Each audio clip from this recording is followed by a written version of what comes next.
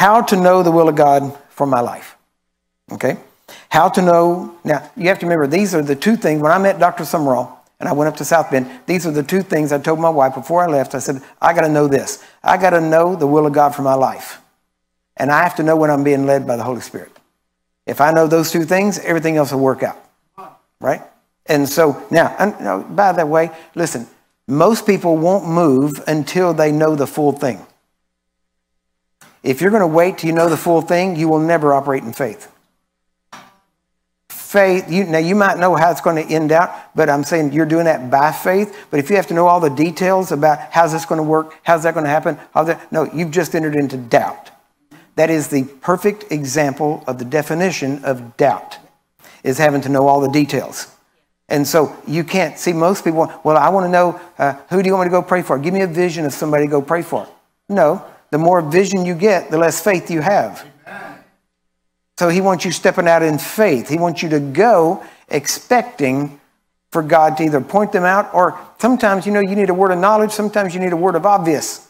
You say, what's a word of obvious? Somebody walking with a cane, somebody walking with a crutch, right? People say, well, how do I know if God wants me to pray for them? He's letting you see them with a cane or a crutch, right? So that's how you minister to them. Now, so when I met Dr. Summerall, that was what I asked. I didn't even get a chance to ask him. When I walked into his office, and you probably heard me tell this story before, but when I walked in there, I stood there and waited for a second, and he was writing, and he stopped and looked up at me, and he didn't even know my name at this point. I had met him. I told him my name when I met him at the restaurant and shook his hand there, and that's where he prayed for me. But at that same time, he never knew my name, and then a couple of months later, I'm sure he didn't remember my name because he never used my name when I walked into his office. But I'm standing there, and he just stops and looks up and goes, to know the will of God, read the Bible. To be led by the Spirit, do the Bible. Notice he didn't tell me to wait until I was led to do the Bible. He said doing the Bible is being led. These are the things that people need to realize that'll change Christianity, because people don't live this way. But this is how we built the ministry. These are the principles on which we have built the ministry, because we see it this way. Now, real quick here, I keep saying that, but now notice this. Your nature, I just made some notes. Your nature leads you. What you do is your nature. Okay? Now, sometimes you make mistakes and you did something stupid, but it was still your nature at that point. And then afterwards you feel real bad about it or whatever it is, and you repent or whatever you have to do. But you did it because you were tempted to do it. But many times it's because that's your nature. Why? Because that's how you've lived, and you haven't changed your nature.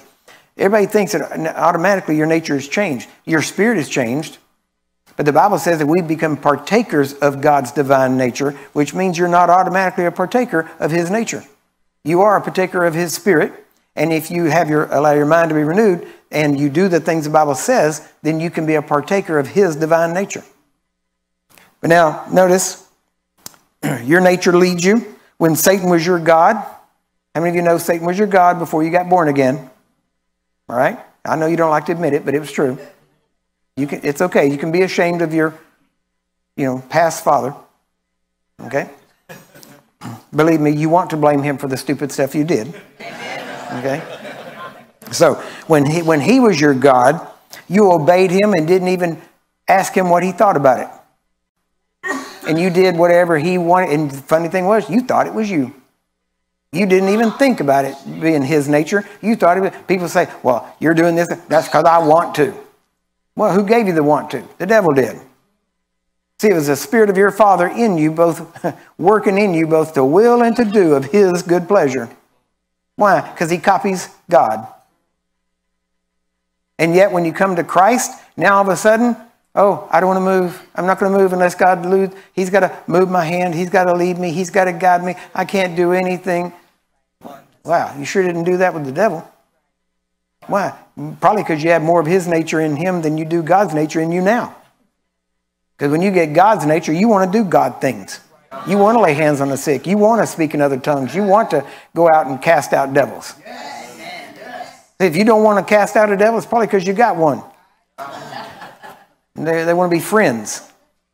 So you have to realize your nature has to be changed to be like God's. Amen? Good morning. Okay. Amen. All right. So I know I got to hurry. Now, and that's how you should be led today, is by the nature of your Heavenly Father. Now let me give you something about being led. Psalm 32, verse 8. God says, I will instruct you and teach you in the way which thou shalt go. I will guide thee with mine eye.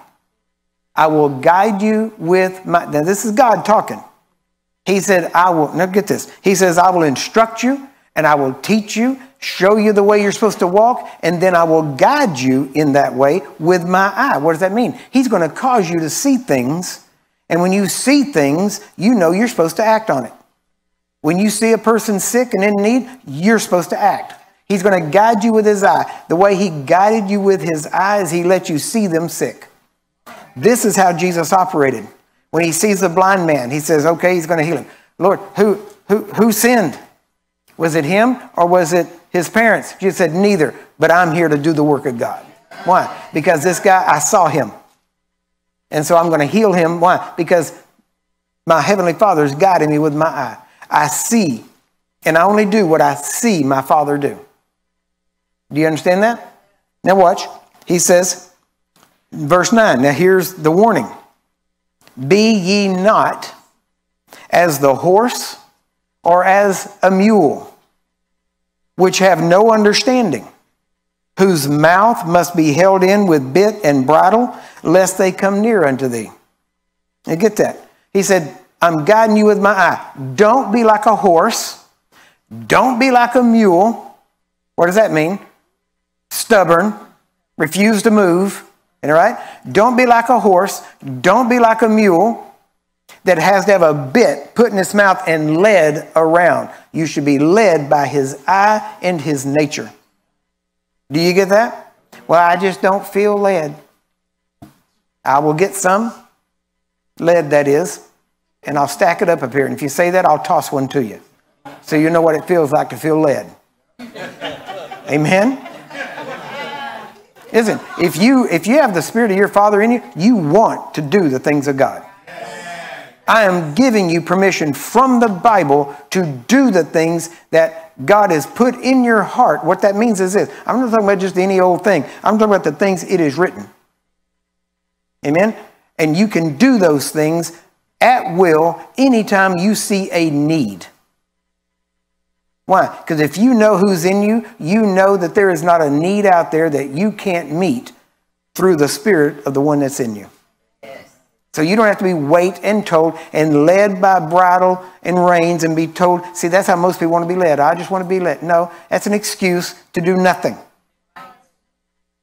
And understand, you can do good and you can even do wrong. You can mess things up and God will fix it. But he can't fix your nothing. Do you get that?